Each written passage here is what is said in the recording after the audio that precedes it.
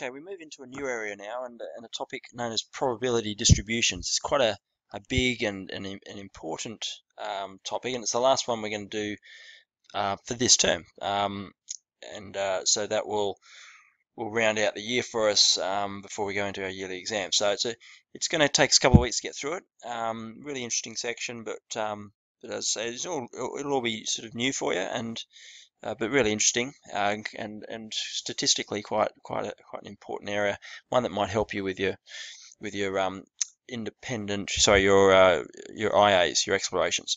Okay, so I've got some notes down here for you to start with, so you might just pause the screen and get these down, and you could do that now. I will once you've written them down, perhaps I'm going to go through and talk it through a little bit and maybe give some explanations, and so you might like to just pause and write this out and then play again and listen to my explanations, which hopefully will help. So discrete random variables is the heading, and really firstly we need to define what a random variable is. Now you know what these words mean: random, unpredictable, something that's unpredictable. So if we're rolling a die, that's a random event. Flipping a coin, random event. It's it's tied in with probability. A variable, well, a variable is just a quantity that can vary. So the number of when you flip a coin 3 times, the number of heads. That's the number of heads that come down. That's going to be variable. So you flip the coin 3 times, you might get 0, you might get 1, 2, 3. That's an example of a random variable. So that's good. Usually written as X, so it's capital X, and this will make more sense once you've looked at perhaps an example or two. As a variable whose possible values are numerical outcomes of a random experiment. So like I just said, rolling a die, flipping a coin, infinite number of situations we can talk about there. There are 2 types of random variables, discrete and continuous. It's important that you know the difference between them. We're going to look at a discrete random variable example, and that's going to be the binomial distribution, where we're going to get Pascal's triangle back into action, which will excite you, I know.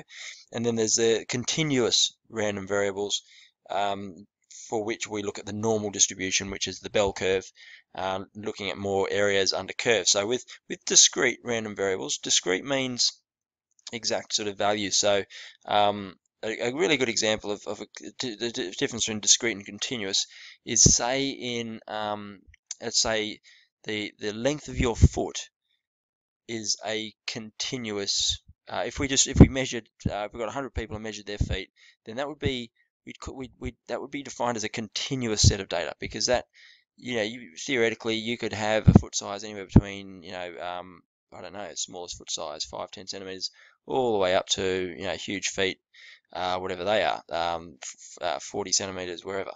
And it could take any value in between. That's where the continuous comes from.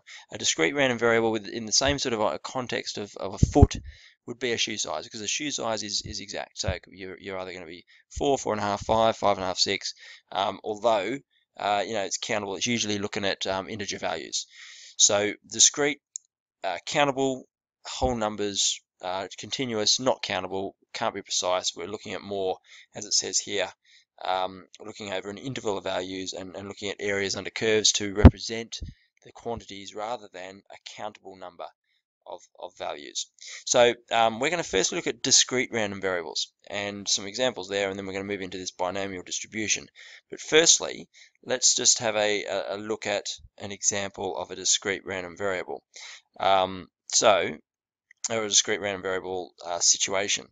So we'll have a look at an example. I might pause here and write this example out. Okay, the example is written out, and this is it. 3 coins are tossed simultaneously. They're thrown up in the air, and the number of heads are counted. So let X represent the number of heads. So X is our random variable, can take on any value, and it's a discrete random variable because it's going to be a whole number. It's countable. So it's either going to be no heads, 1 head, 2 heads, or 3 heads. Construct a probability distribution table for X. Now you're used to constructing tables, frequency distribution tables and statistics. This is going to be probability distribution table. It'll make lots of sense to you in a moment. Let's just have a look at it. So how do we set this up? So we have, well, firstly we lowercase x is going to represent the different discrete values that X can take, that capital X can take. So Okay, we're tossing a coin 3 times. So we can have 0 heads, we can have 1 head, we can have 2 heads, and we can have 3 heads. These are all the different possibilities when we toss 3 coins up, and we've defined the random variable as the number of heads. Okay, so what we're going to do now is we're going to look at the probability, and this is going to be our distribution of probabilities. Probability that our random variable x will equal the specific value of x that we're looking at. So in this first spot here, 0 heads. So what's the probability of 0 heads? You know, when you toss 3 coins up in the air. So there's going to be tail, tail, tail. There's only one outcome of that, isn't there? So that's going to be 1 over 8, half times a half times a half. Now, what about one head? So for 1 head, well, that could be again, it's, you know, so the outcomes here, I'm thinking it could be head, tail, tail. It could be tail, head, tail. It could be tail, tail, head, like that.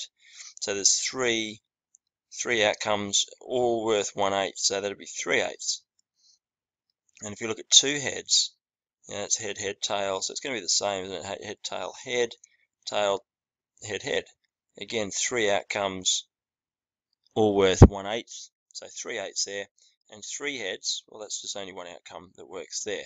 Now what we'll notice here is that we get a sum always of our probability distribution table has to sum to 8 over 8 or 1, our probabilities, because what we're doing is we are outlaying all the probabilities, all the possibilities that there are, so they have to sum to 1. It's a probability distribution table for x, defined as the number of heads when you throw 3 coins. All right, so that's example 1. It's a discrete random variable distribution table. All right, let's have a look at another example, then we'll close. Okay, our second example, 2 ordinary dice are rolled and the uppermost faces are added together. Let x be the sum of the 2 dice, the 2 uppermost faces. Okay, so you get the idea. Construct a probability distribution for x. So here we go. Let's have a look at, again, what are our possible values for our probability for our random variable x. Okay, so let's set our table up. That's x equals x. So our smallest value, so we're going to go with double 1. So 2 is going to be our smallest sum. We can obviously get 3, 4 in different ways, can't we? 5, 6, 7. So if we're summing them up, we're going to have to go to 12, aren't we? Because we can get a double 6, which will be our greatest value. There we go, 12. Now we need to work out the probabilities of all 11 here. And in order to do so, we're going to have to set up a little sample space of all the outcomes, aren't we? So I'll do that. I'll pause and we'll come back to it. Okay, it's time to fill in our probability distribution now. So how many 2s are there? So I've done in red are my sums. You know, across here I've got die 1, die 2 here, and so the combination in the middle here, the red numbers are the sums. You know, for example, this one here is 4 and 3, so it's 7. You get the idea. So excuse me. So how many 2s do we have? Well, out of my 36, I've only got 1 2, so that's just 1 in 36. How many 3s do I have? It's going to be, I'm going to see a pattern here, aren't I? There's this little diagonal here gives me my 3s. There's 2 of those. So 2 in 36. I'm going to leave unsimplified just because it'll make my sum easier at the end to make sure I get 1. My 4s, I've got 3 of those. 3 over 36. I'm guessing I've got 5, 1, 2, 3, 4 over 36. My 6s, 1, 2, 3, 4, 5 over 36. My 7s, 1, 2, 3, 4, 5, 6 over 36. My 8s, 1, 2, 3, 4, 5. I'm guessing I'm going to go down to 4, 3, 2, and 1. And if I sum these, I should get 36. 1, 3, 6, 10, 15, 21, 26, 30, 33, 35, 36. So my sum of my probability of x equal x's is equal to 1. So that's perfect. That's just how we like it. Okay, that's enough talking about probability distributions. Time to get some practice. in exercise 15A. So we'll attack that. I'll get you some work requirements once we're in class. So I'll see you then. Cheers.